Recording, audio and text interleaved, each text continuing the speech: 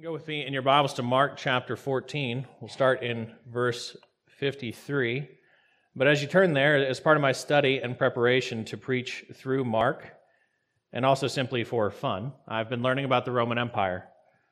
Something I did not know, but it's helpful for our understanding of the book, is just how intertwined their religion and their everyday lives were.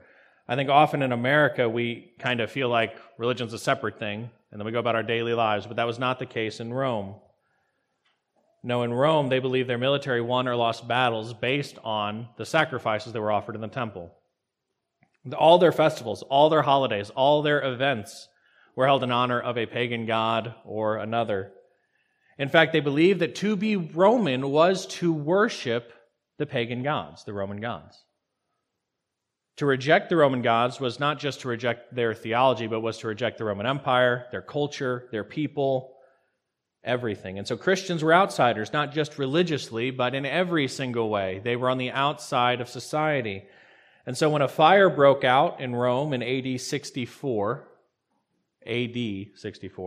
about 1 to 5 years before Mark wrote his gospel, the Christians were an excellent scapegoat. The people blamed Nero because they thought he burned a whole bunch of the city to make room for a new palace, which probably is true.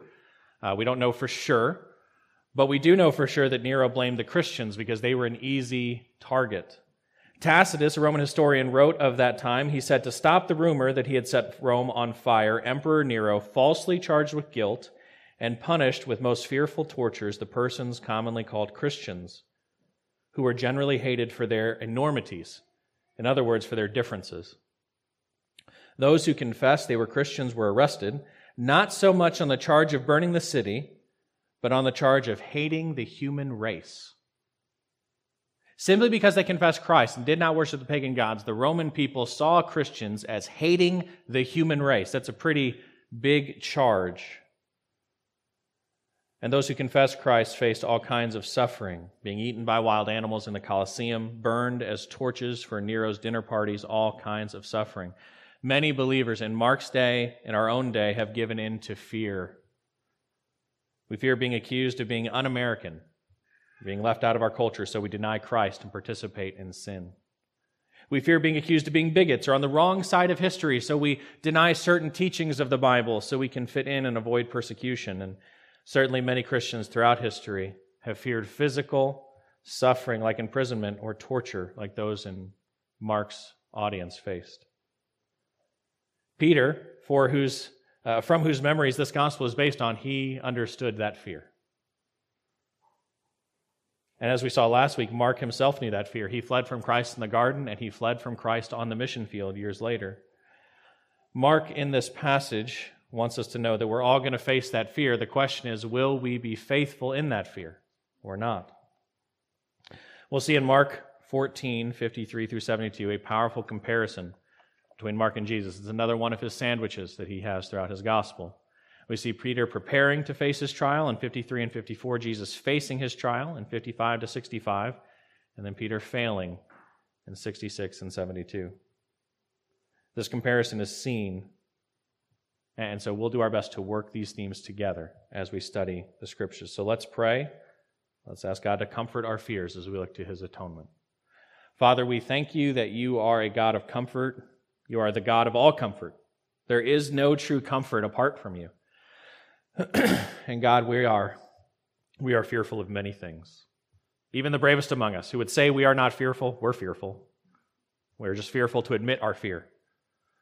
So God, I pray, work in our hearts. Humble us. Help us see that Peter and Mark were afraid. Help us see those first century Christians and their fear. But God, most importantly, help us see that Christ was faithful in the midst of fear. And because of that, we have hope to be atoned for. Let's pray that God, we pray that you would always be with us. You would always comfort us as you've promised to do. Open our hearts to the truth of your word this morning. Help us in our fear. In Jesus' name we pray. Amen. In verse 53, we see Jesus being faithful. We'll start there today. But we see Mark gives us three reasons why we tend to deny Christ, why we fall into fear. The first is that we tend to fear power. We fear power. Jesus did not fear power. We're thankful for that. Look at verse 53. They led Jesus to the high priest, and all the chief priests and the elders and the scribes came together. Now remember, in our context, Jesus has just been arrested. He's been led before this council. All of his disciples have fled from him, and we see Jesus standing faithfully before the powerful. Mark tells us Jesus was led to the high priest.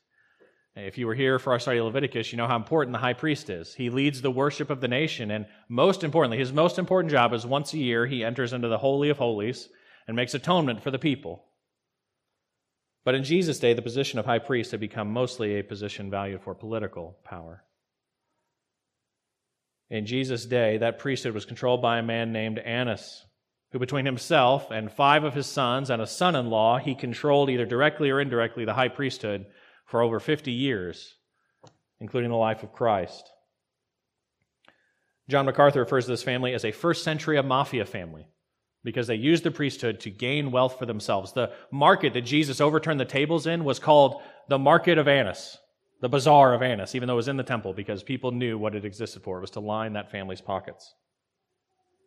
And Caiaphas was his son-in-law. This was the high priest who was in office during Jesus' trial.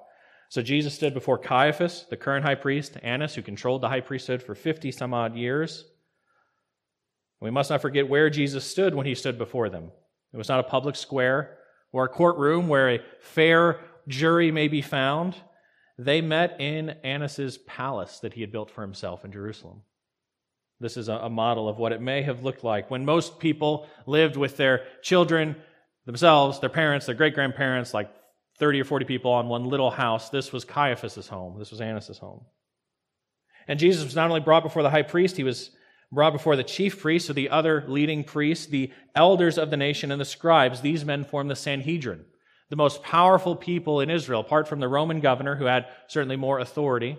But in all aspects, apart from their interactions with Rome, these men were the rulers of every aspect of their lives. And just for a moment, we need to, this may sound strange, but forget Jesus is fully God. We know he is, right? So I'm not denying that, but just ignore that for a moment and think about his humanity, because we have to think about Jesus as both, because he is both. He is fully human also.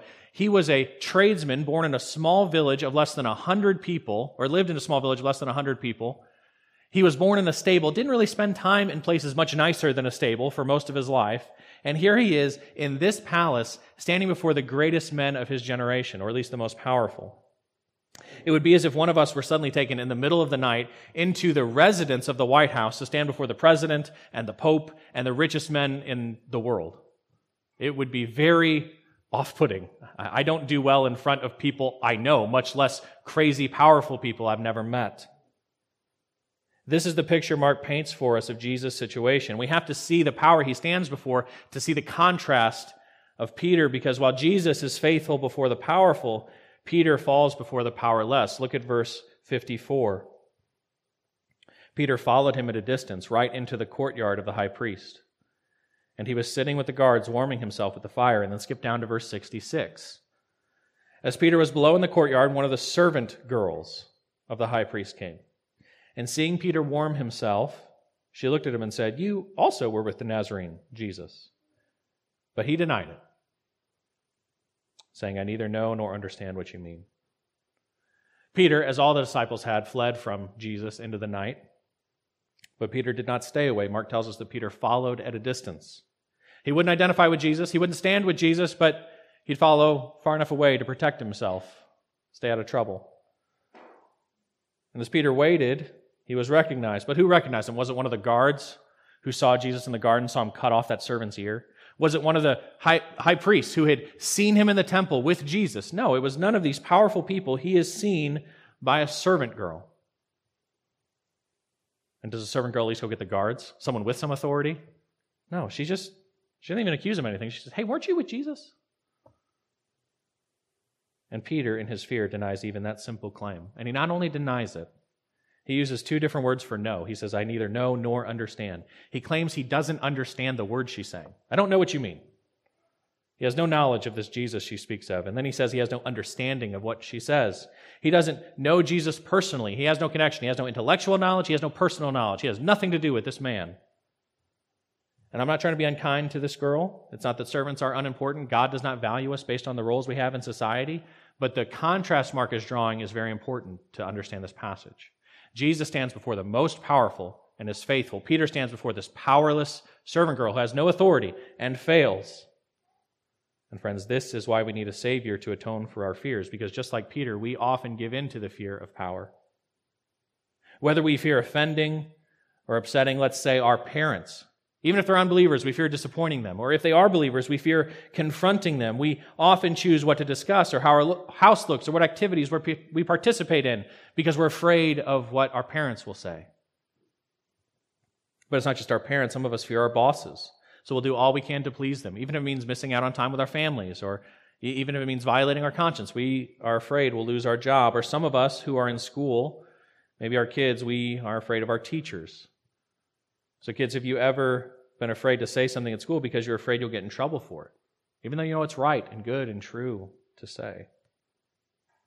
Why am I talking about all these fears? Well, because like Peter, we often face the fear of power, but just like Peter, the people we face are ultimately powerless, just like the servant girl. Parents, teachers, bosses, and governments, they only have the power God has given them. In His eyes, they are simply servants. They have no real power. We need a Savior to atone for our fear, one who never gave in to the fear of power. Because Christ stood before the powerful Sanhedrin, we can trust Him as we stand before powerless servants. So this holiday season, when our parents choose to do something sinful, we can trust Christ and lovingly and respectfully confront them. Not because we're not afraid of how that might damage the relationship, but because we trust Christ in that fear. When our boss asks us to put our job above our family, we can trust Christ and lovingly, respectfully say no. Not because we're not afraid we'll lose our jobs, but because we trust Christ in that fear. When our teachers ask us to do or say something we know is wrong, we can trust Christ and respond like Him graciously, lovingly, patiently, refusing to submit. Not because we are not afraid of our teachers, but because we trust Christ in our fear. Friends, the goal is not to have no fear. The goal is to trust Christ in our fear. For some of us, simply standing before power is enough to lead us to deny Christ. But for others, our fears are more tangible. We need specific, measurable consequences for us to feel afraid. And so in the next set of verses, we see that Jesus atones for our denials that come out of a fear of persecution. Fear of persecution. Look at verse 55. This passage is so helpful. Mark knows the motive of these men. Some of them became believers and would have told Mark about these things. It says, now the chief priests and the whole council were seeking testimony against Jesus to put Him to death. But they found none. I love that last part. They found none. Friends, Jesus was persecuted that night. We often are afraid of persecution. Jesus endured persecution we can't even fathom. The first kind of persecution He faced was unjust oppression. This council was not seeking justice. They were not seeking truth. They were not seeking to glorify the God who commanded them to seek justice. And as we saw in Amos, rulers are called to seek these things. It says the whole council together was seeking testimony against Jesus for the purpose of putting Him to death. There was no hope of this being a fair trial. This is not really, it's a sham of a trial. From the beginning, their motive was to find Him guilty and therefore, by abusing the political power, to murder Him. But based on some historical study and a few clues that Mark and the other apostles give us, we know that this whole court case was unjust, not just because of their motive, but because of all the different things. I mean, pretty much everything about this court case is illegal. James Brooks and John MacArthur point out in their commentaries the myriad of ways this trial was unjust, and for the sake of time, I'll only mention 10. Which, when I say only 10, understand there are many, many more. So here's just 10 of the ways this trial was illegal. First, no trial could be held at night, because all things had to be done in public and in order. Secondly, if the Sanhedrin decided on a death sentence, they had to fast and wait a whole day before they carried it out. Third, because of that required waiting period and that fasting period, it was illegal to have a trial that may result in a death sentence the day before a feast, because then you couldn't eat the feast. So the fact that it happened on this day was illegal. Fourth, witnesses had to be warned to be true, and their testimony was only admissible if it was firsthand. We don't see any of that. Fifth, a charge of blasphemy, which is what they end up charging Jesus with, was only applicable if the accused directly reviled God's name, which Jesus does not do. Sixth, the punishment for blasphemy was specifically spelled out in the Torah as stoning. The fact that Jesus was crucified rather than stoned means the Sanhedrin, if nothing else, violated the law on that point. Seventh, the Sanhedrin were forbidden from initiating charges. They could not charge someone with something. It's like the Supreme Court. They don't bring charges against someone. They only litigate charges others have brought. Eighth, the law required the Sanhedrin to meet in their official hall inside the temple if their decision was to be binding, yet we see them meeting in Caiaphas' house in secret. Ninth, when they bring Jesus before Pilate to have him killed, they don't use the same charge of blasphemy. They just make up a new charge when they get to Pilate's house because they're not really concerned about justice at all. And 10th and finally, perhaps most powerfully, bearing false witness is breaking one of the 10 commandments. And yet the Sanhedrin not only don't do anything about all the people bearing false witness, they are actively encouraging it. Why do I mention this extensive list? Well, it's because we all know what it's like to have our rights trampled on and to face injustice. When HR gives us a warning when we haven't violated our contract, or our parents change the rules on us without warning, or our teachers grade our papers unfairly because of some national standard, or even when our government demands we do something which violates the Constitution, friends, we can find comfort in the blessed truth that Jesus knows exactly what it's like to have his rights trampled. He knows what that's like. We can find comfort in him. He knows what it's like to be treated unfairly. He stands ready to comfort us in the midst of that persecution. Because we do not have a high priest like Caiaphas, who used his position for power and his own glory. We have a great high priest, Jesus Christ, who has been tempted and suffered in all ways like we have, yet did so without sin. So while it would be foolish to give practical advice from the pulpit for each of your individual situations, hey, when you face this unjust thing, here's what you should do. I'm not going to do that. That would be foolishness, because I don't know all of our situations, and that would take us a really long time, and it still wouldn't be great wisdom because it's coming from me. I can say that in every single situation in which we are oppressed, an ultimate truth that is always true is we can rejoice that Jesus stands ready to comfort us in that moment. He knows, he understands, he cared, and he died and rose to save us from oppression. There's coming a day when we will no longer be oppressed. Not when this or that party wins the election, but when Christ comes back. And friends, at least as a starting point, Jesus offers a wonderful example of what is often the wisest and most godly response to oppression. Because when Jesus faced injustice, how did he respond? Look at verse 61. He remained silent and made no answer. I want to be clear. I'm not saying there's never a time to speak up, to seek help or voice concern, but I do think our default step, our starting point as believers, should not be to respond like our culture, grab a megaphone and complain about everything that's happening in the world. That's what our world does. We should be separate from them. I think our starting point needs to be silent trust in God's sovereignty, even over our oppression.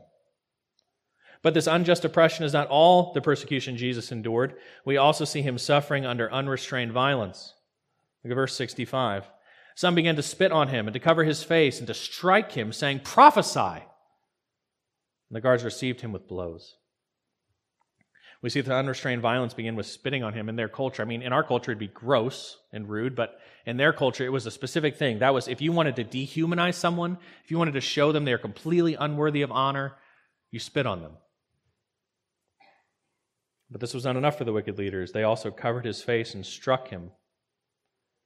So they put a bag over Jesus' eyes, so they blindfold him, and then they strike him, punch him in the gut, and knock out one of his teeth. And then they call for Jesus to prophesy and tell them which one of them had done it. And I find this so powerful. By striking Jesus and being so violent with him, they were fulfilling a prophecy Jesus had already made. In Mark 10:33, Jesus had said, "See, we are going up to Jerusalem. The Son of Man will be delivered over to the chief priests and the scribes. They will condemn him to death and deliver him over to the Gentiles. And they will mock him and spit upon him and flog him and kill him. After 3 days he'll rise." And I look forward to getting to that part of the text. But until then, it's important to note, even as they mocked Jesus and told him, "Hey, prophesy," they were already fulfilling prophecy he had made. And when the Sanhedrin had poured out their violence upon Jesus, he was delivered over to the guards, those whose very job is to defend the weak and to protect and to care. And these weren't just like police like we have today. These were the temple guards. They spent all day in the temple of God, helping people to worship, protecting those who, that's their job, protecting those who came to worship. That's what they're called to do. And so what do we see these guards doing? Do they come and help Jesus and treat his wounds and protect him from this wickedness? No, we see them receive him as though he's a bag of potatoes, and they receive him with blows. Friends, once again, I'm sure we recognize this kind of unrestrained violence in our day. How many believers must meet in secret out of fear for their government? How many of God's children have been mocked by their employers, supervisors, teachers, or government for their beliefs? How many of those bearing the image of God have been unjustly arrested, beaten, tased, shot, suffocated, and killed by the very officers that have sworn to protect them? Jesus knows what it's like to be unable to breathe. He knows what it's like to be unjustly beaten and arrested, to be betrayed and received with blows by officers sworn to protect the peace. By God's grace, I don't believe many of us have experienced that kind of violence. Most likely none of us will. So why make such a big deal out of this point? Because God has called us to offer help and hope in times of suffering. And even if we don't face that kind of unrestrained violence, we can give help to those who do. So the next time an unarmed man is killed by the police, or a reporter is assassinated by a foreign government, or a peaceful protest is put down by a government's military, whether here or around the world, rather than commenting on social media, saying this policy needs to change, or assigning blame before we know the facts, we can instead point people to Jesus, who again responded to unrestrained violence with silence, because he trusted that God was working out salvation for even some of those who were putting him to death. Friends, if we speak, let us speak about the suffering and atonement of our Savior. Let us be continually pointing to the truth and everlasting hope for those who are victims of unrestrained violence. For they and all of us can find salvation in the blood of the cross. Jesus was persecuted by unjust oppression and unrestrained violence. And we see in verses 55 to 61 that this was not all. He was also persecuted by an unruly crowd. Verse 55 again says, now the chief priests and the whole council were seeking testimony against Jesus to put him to death. They found none, for many bore false witness against him, but their testimony did not agree. The council's looking for a reason to put him to death. That's their goal. And Mark tells us many stood up and gave testimony. But despite the wicked attempts, and we see these false accusations, their testimony did not agree. And for some reason, though they cared nothing about the rest of the law of God, they needed 2 or 3 witnesses to condemn Jesus. They can't get 2 to agree, they can't condemn him. And so the Sanhedrin move on from false accusations and they attempt forged accusations. Look at verses 57 through 59. Some stood up, surely at the prompting of the Sanhedrin, and bore false witness against him, saying, we heard him say, I will destroy this temple that is made with hands, and in 3 days I will build another, not made with hands. Yet even about this their testimony did not agree. Can you imagine how frustrated Caiaphas was? He's like, I told you guys what to say. They can't even get it right. Now, Jesus never said this. John records that he said something similar. He said, if you destroy my body, I'll rebuild it in 3 days. And surely that's what they're trying to quote here, but they can't even do that right. So with the sham of a trial in serious danger of being unable to produce a conviction, we see Caiaphas take things in his own hands. In verse 60, he attempts to trap Jesus with a forced accusation. The high priest stood up in the midst and asked Jesus, have you no answer to make? What is it that these men testify against you? He wants him to accuse himself. He wants him to say something that'll damn him. But Jesus remained silent and made no answer. No matter what accusations are hurled against him, Jesus remains silent. In the age of Twitter, Instagram, and Facebook, I think we all understand the persecution and suffering that can come from an unruly crowd just deciding someone's evil or wrong and launching out at them. We've seen people we respect come under fire by an angry crowd, hurling false, forced accusations, all based on misunderstandings, or often on an evil agenda. We've seen that happen to people we admire, we respect.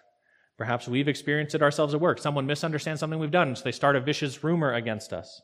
Or at school, when someone begins spreading accusations about us, or sadly, some of us may have even experienced this in the church, when someone doesn't believe the best about us and accuses us of something. But once again, I believe we can learn from Jesus' response, because it's so tempting in this world to defend ourselves. I went through that this week. I had someone text me and accuse me of something, and I started typing or something like, no, that's not right. I don't need to defend myself. And I couldn't think about anything else for like an hour. And then I went ahead and defended myself. And then I went back and worked on this part of my sermon, and I was really frustrated with my own sin. It's so hard not to defend ourselves because we don't trust Christ. Jesus knew in his silence, in the midst of false, forged, and forced accusations, a better testimony to his trust in God was to remain silent than to defend himself.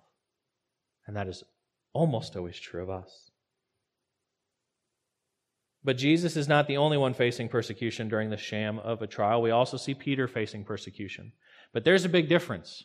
Jesus faced persecution because he was committed to fulfilling the Scriptures and to saving our souls. Peter faced persecution because he was unwilling to commit, either to Jesus or himself. He wouldn't commit either way. Look at verse 54. Peter, again, 54, Peter followed him at a distance, right into the courtyard of the high priest.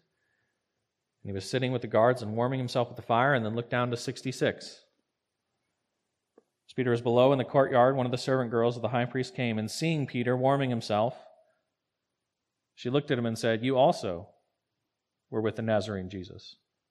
But he denied it, saying, "I neither know nor understand what you mean." And he went out into the gateway, and the rooster crowed. Jesus said it would crow twice to give Peter a warning. It crows. The servant girl saw him and began again to say to the bystanders, "This man is one of them." But again he denied it. And after a little while, the bystanders again said to Peter, "Certainly, you are one of them, for you are a Galilean." I mean, just remember, Peter said he was committed, right? He said he'd never leave him. He said he'd die before he denied him. And last week we saw that Peter and all the others ran and fled from Jesus. He was not committed enough to stay with Jesus, but he was not committed to himself enough to go and hide. He wanted to follow Jesus, but at a distance. He was half and half. He was a double-minded man. We see him enter the courtyard, but he doesn't try and get close to Jesus. Instead, he sits and warms himself by the fire. He sits with the very guards who had just arrested Jesus, the very guards who were about to receive Jesus with blows. That's who Peter is sitting with. Peter's unwillingness to commit one way or the other is exactly what leads to his suffering, to his persecution. The servant girl only recognizes him because he's warming himself at the fire. His face is lit up. If he'd been in a dark corner, at least hiding better, he would have been safe. She only finds him a second time because instead of leaving, he's standing in the gateway, both inside and outside of the house. Again, uncommitted. Despite hearing the rooster crow once, he doesn't get the warning. He keeps on his uncommitted path. And the third time, the bystanders join in because they know he's a Galilean. Well, how do they know that? The other Gospels say it's because they recognize his accent. Which means Peter, instead of listening to the trial of Jesus, is making small talk with the guards. While Jesus faced suffering and persecution because he was fully committed to the Scriptures being fulfilled and to saving our souls, Peter suffered persecution because he was unwilling to commit to Jesus fully. And friends, I think sadly often the persecution we face is not actually because of our faith. It's because we're only partially committed. We're partially committed to Jesus, so we give and support the church and missions, but we're also partially committed to ourselves, so we complain about losing that money. We spend time thinking about what we could do with it if we didn't have to give it up. We're partially committed to Jesus, so we speak the truth at work, but we're only partially committed, so when people do it to us, we're angry. We're partially committed to Jesus, so we feel like outsiders at church or at work, but we're also partially committed to ourselves, so we feel like outsiders at church. We don't feel like we fit in anywhere because, like Peter, we're in the gateway, we're half in and we're half out. Friends, if we want a blessed life, even in the midst of persecution, we have to be fully committed to Jesus. We must not fear persecution, or we will spend our lives double-minded, suffering in every situation, both in good and bad, because we are trying to do both. What then must we do? How can we live in a godly, loving, gracious response to this fear of power? How can we endure persecution in a way that brings honor to Christ? We follow His example, and we proclaim the truth. We often fear proclamation. We often fear it. Jesus, thankfully, He stood and proclaimed the truth. We see this in verses 61 and 62. Jesus remained silent. He made no answer. Again, the high priest asked Him, "Are you the Christ, the Son of the Blessed?" And Jesus said, "I am. And you will see the Son of Man seated at the right hand of power, coming with the clouds of heaven." Friends, Jesus stood and proclaimed His identity. He proclaimed that He was Savior. Caiaphas understood he's getting nowhere, and so he just directly asked Jesus the central question of the book of Mark. Who are you? Specifically, he says, are you the Christ? Are you the Messiah? And though Jesus has so far remained silent and made no answer, when people oppressed Him, He did not open His mouth. When people were violent against Him, He did not complain. When people made wicked accusations against Him, He held His peace. But now, when the priest asks Him the all-important question about the identity of Jesus, it is then that Jesus speaks. Throughout Mark, we have seen Jesus silence demons who proclaimed Him. People He healed, He says, don't tell anyone. Be quiet about it. Why? Because it was not yet His hour. But His hour has come. And so Jesus proclaims who He is, knowing exactly what would happen if He opened His mouth. Jesus wasn't tricked. He wasn't trapped. To the question, are you the Christ? He replies, I am. Jesus claimed to be Messiah, the chosen one, the anointed one, the fulfillment of all the Old Testament promises. He claimed to be the promised seed of Adam and of Abraham, who would crush the serpent and bless the nations. He claimed to be the prophet of Moses, who would fulfill the law. He claimed to be the promised king of David, who would reign forever. He claimed to be the promised hope that all the prophets spoke of, who would deliver Israel.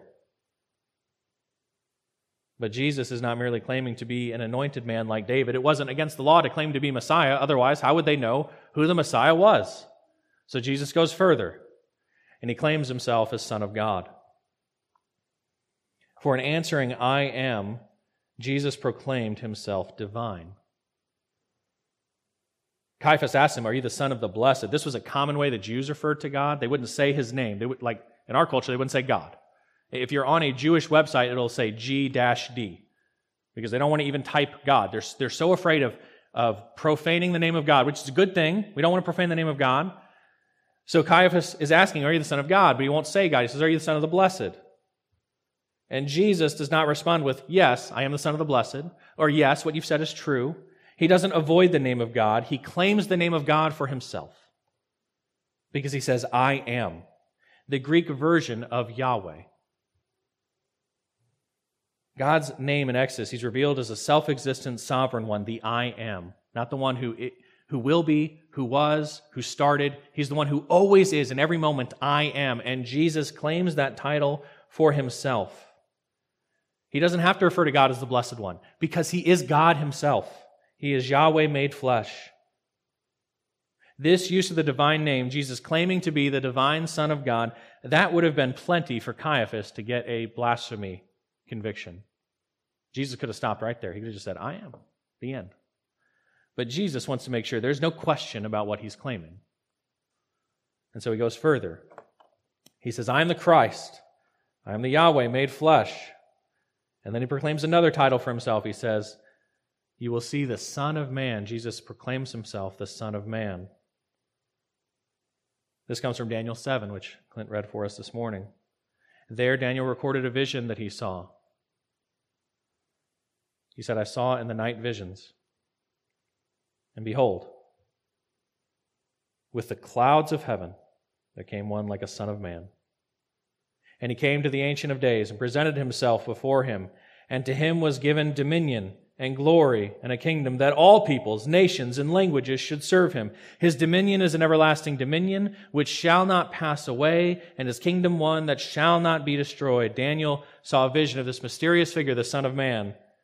Now, what do we learn about the Son of Man? What is Jesus proclaiming about himself? Well, that he's worthy to ride on the clouds like Yahweh. That he will be presented and found worthy before the Ancient of Days. That he will be given an everlasting kingdom without borders. And most powerfully, just remembering the context, Jesus is about to be beaten and spit upon and mocked. Jesus says that all peoples, nations, languages, even the Sanhedrin will serve him. For there was coming a day when they will see him coming with the clouds of heaven, and he will have all authority and power, and he will rule and reign on the earth, and his kingdom shall never be destroyed, because unlike the power of the Sanhedrin, which came from wickedness and oppression, Jesus' power comes from heaven. And if that was not enough, which again, it was, Jesus goes one step further. He proclaims himself as the seated priest. He says, I am, and you will see the Son of Man seated at the right hand of power. Jesus is here referencing Psalm 110:1, which he earlier taught on publicly in the temple. There, David wrote, the Lord says to my Lord, sit at my right hand until I make your enemies your footstool. When Jesus claims that he will one day be seated at the right hand of power, the right hand of God, he is claiming that all of Psalm 110 applies to him. Well, what else does Psalm 110 say? Well, as we heard this morning, he's greater than David or any other king because David calls him Lord. He's greater than Aaron or any priest, even Caiaphas, because he is of the order of Melchizedek, not of Aaron. He is greater than anyone who has ever lived, for he is God, and all will fall before him in judgment. Well, how did Caiaphas and the Sanhedrin respond to some carpenter from Nazareth proclaiming these things of himself, saying he's the promised Savior, divine Son of God, ruling Son of Man, and everlasting seated high priest? Look at verses 63 and 64. We see their response. The high priest tore his garments and said, what further witness do we need? You have heard his blasphemy. What is your decision? And they all condemned him as deserving death. Friends, Jesus was not condemned because he claimed to be a good moral teacher. He was not condemned because he spoke truth to power. He was condemned because he claimed to be God. He claimed to be co-equal with the God of the covenant. He claimed to have the right to sit next to God in power and authority. He claimed to be holy enough to serve forever as God's high priest. He claimed to be worthy of all blessing and honor and glory and power forever and ever. And he was right to claim these things. Though Jesus had been born humbly in a stable, he'd grown up in a small town, he owned no land, he had no wealth, and all his disciples fell away, this did not shake his confidence that what he proclaimed about himself was true. And no oppression, no violence, no persecution was able to distract Jesus from what was of first importance. He didn't argue about any of these things. He spoke only about the gospel. He proclaimed the identity and divinity of himself as Christ, Son of God and man, seated priest and King of Kings. Friends, as I said, I think often wisdom would call us to face struggles in this life and remain silent as we trust the Lord. But there are times to take a stand, and there are times to proclaim truth. There are times when we must not remain silent. Jesus shows us what those times are. It's those times when the identity of Jesus and his message are at stake. Let the world oppress us and take away our rights if they want to. That's never of primary importance for the believer. Let us not be known as someone who stands up for our rights, but rather let us be known as someone who proclaims the gospel of Christ. Let the world commit acts of violence against us. It's not the Christian way to respond with force. Let us not be known as militant people who will fight back, but instead as those who are willing to endure violence for the sake of proclaiming Christ. Friends, let the world persecute us. Say all manner of wicked things about us, because they're going to whether we want them to or not. May we never be known as a people who are defensive or fear the crowd. Let us instead be known as those who will endure all manner of slander for the sake of proclaiming Christ. This is the example Jesus set for us in the Gospels. This is the example the apostles set for us in the book of Acts. This is the example of the faithful believers throughout all of church history. It's the calling of Christ in our lives today to proclaim Christ regardless of the cost, and to always make proclaiming the Christ the most important, most central thing about us. It is of first importance. Through all oppression, violence, persecution, Jesus responds only when he gets an opportunity to preach the gospel of the kingdom. May that be said of us as well. And as wonderful and as glorious as Jesus' example of faithfulness is for us in this chapter, I kind of wish Mark would just end it there. That would make me feel a lot better. But Mark does not end it there. He has the other side of that sandwich. We see the ultimate failure of Peter. He so greatly feared proclaiming Christ. He so greatly feared being identified with Jesus that we see that he fell and profaned the truth. Look at verses 70 through 72. And the Bible says, "But again Peter denied it. After a little while, the bystanders again said to Peter, 'Certainly, you are one of them. You are a Galilean.' But he began to invoke a curse on himself and to swear, 'I do not know this man of whom you speak.' And immediately the rooster crowed a second time. And Peter remembered how Jesus had said to him, 'Before the rooster crows twice, you will deny me 3 times.' And he broke down and wept." It's not just the servant girl anymore. A group of bystanders has gathered. Certainly, they say, Peter is found out. He has no hope to escape. So how does Peter respond? Does he stand boldly, proclaim the truth of the gospel? Does he say, "Look, I know Jesus is on trial, but this is exactly what he predicted. I remember him saying that"? Does he open up the prophets, show them that they all said this would happen? Does he tell them about all the evidence he has seen firsthand that Jesus is Yahweh made flesh? No, he does none of that. While Jesus stood silent before false accusations, Peter swears falsely.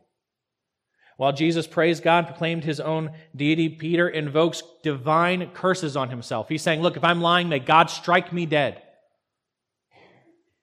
While Jesus stood and faithfully proclaimed his identity, Peter refuses to even say Jesus' name. He calls him "this man." He won't even say his name. And in classic Mark style, immediately, as the third denial came out of Peter's mouth, the rooster crowed a second time. In that moment, Peter remembered what Jesus had said to him. He remembered the specific and explicit warning. He remembered the call to pray and watch. He remembered fleeing from Jesus with sleep still in his eyes. Peter broke down and wept. Friends, this gospel, which Mark wrote from Peter's memory, this is the last time we hear from Peter. This is the last thing Peter does in the gospel. The first gospel published, the one Peter himself helped write, the final thing we hear from Peter is that he broke down and wept. Friends, this is why we need the gospel.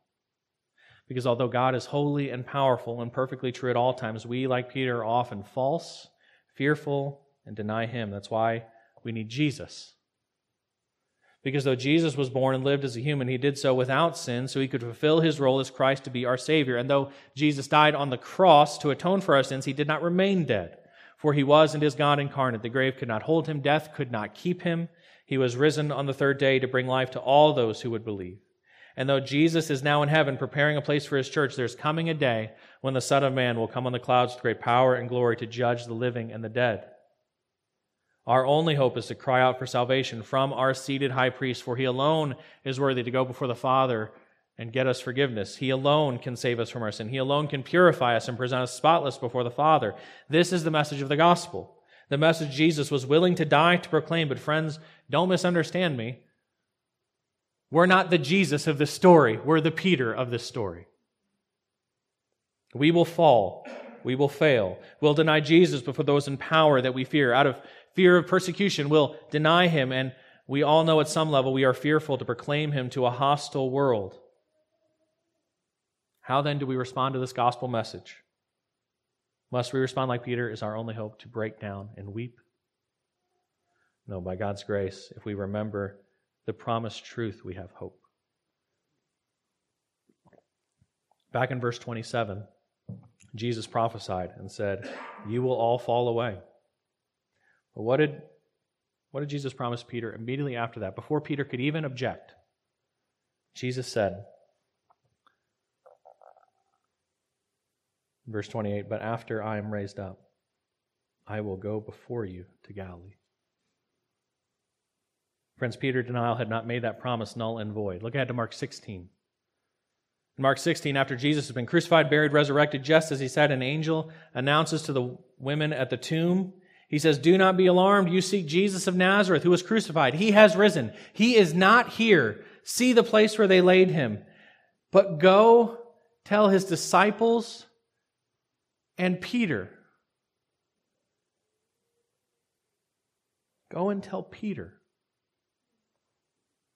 the one who boasted,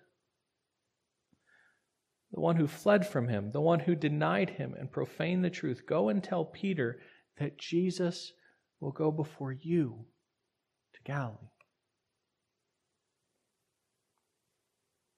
And just as Jesus told Peter, Peter will see him. Peter will see Christ, just as he told him. Jesus is going before the faithless, before the fearful, before the cowardly Peter into Galilee, and there he will see him. Friends, Jesus was not surprised by Peter's failure. And more importantly, Peter's failure did not make Christ's promise invalid. If you are here and you've never confessed Christ as your Savior, He waits to meet you in heaven, just as He has told you today in His Word, if you will believe. If you will repent of your sins and believe in Christ, the Savior of sinners like Peter and me. And if we are here and we've confessed Jesus before, but lately our fear of those in power has shaken us, our fear of persecution has led us to deny certain doctrines, our fear of proclaiming Jesus has kept us from proclaiming the gospel, friends, we must be broken over our sin. That is a right response. We must weep over our denials. That is a right response. But then we must rejoice. For though we have denied Him, just as He said, Christ has gone before us in heaven, just as He said. And we will see Him there, just as He said. No matter how we have denied Him, no matter how we have failed Him, if we believe the promise of the gospel, He will forgive us and receive us with joy. So let us pray. Ask God to draw us closer to Jesus through our faithful proclamation of the gospel this week. Let's pray. Father, we thank You for the Word of God. We thank You for how You inspired Peter and Mark to include this section of the gospel that just seems so negative, seems so terrible. We wonder, how could Peter do this? But God, I'm thankful for it because it reminds me that I could do it. I do it every day. I know the truth and I still deny it.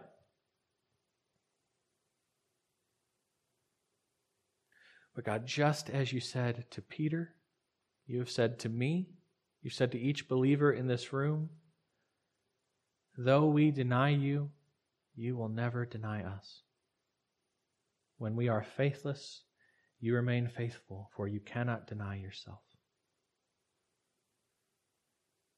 Jesus, even as You claim there in that court,